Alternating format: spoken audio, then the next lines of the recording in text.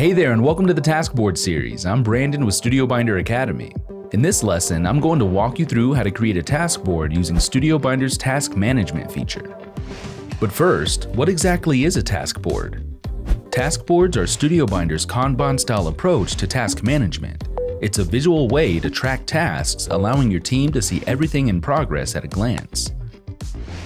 To access the task board feature, head to your account dashboard.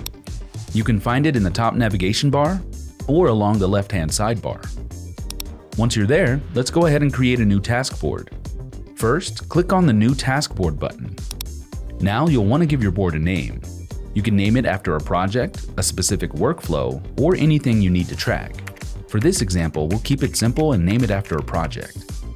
After naming your board, click Create Task Board. From here, you can customize your board background.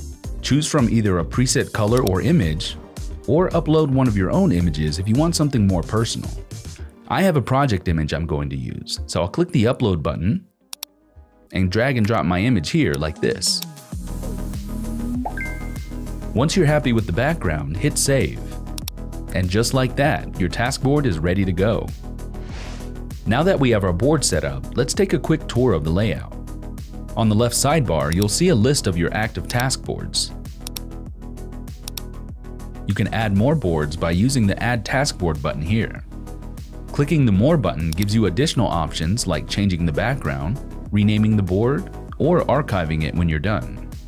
You'll find a drop-down menu on the toolbar that lets you toggle between active and archived task boards. On the right, you'll see a list of team members who have access to the board. By default, any team member with an admin role automatically has access.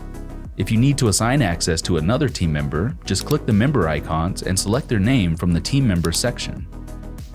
If you have a lot of team members, use the search bar to find someone quickly. And to remove someone from the board, simply click the X next to their name and they'll no longer have access. And that's it, you've just created your very own task board. In our next lesson, we'll show you how to set up columns, cards, and checklists to really customize your workflow. For more lessons, check out our Academy page using the link in the description below. Thank you for watching and we'll see you in the next one.